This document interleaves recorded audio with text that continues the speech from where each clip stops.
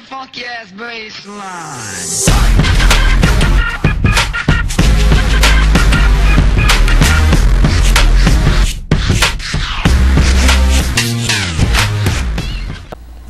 Alright guys, what's up? And today I'm going to be showing you guys how to speed up rendering times in Cinema 4D immensely.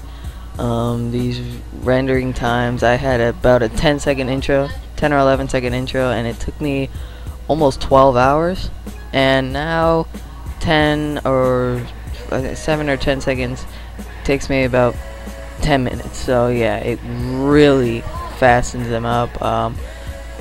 So yeah, today I'm going to be showing you how to do that. So what you're going to do is you're going to have your intro all done. Alright, this is an old intro from a while ago.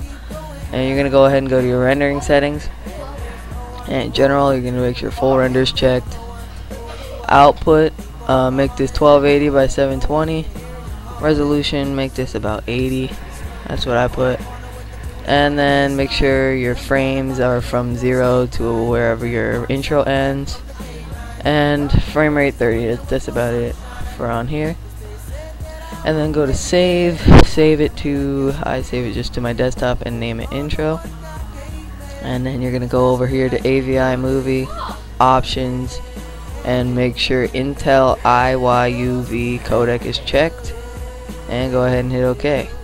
And now you're done with that. You're gonna go over down to options and make sure the ray depth, it's ray depth, reflection depth, and shadow depth is what you need to change up on here to make it much faster.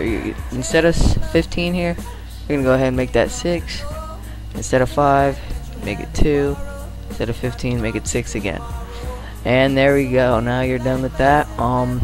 Then you're done, and your rendering time should be changed drastically. It should be much faster than all the other rendering settings, because mine were just ridiculously fast. So thanks for watching, guys. Really hope this helped, and don't forget to comment, rate, and subscribe. Peace, guys.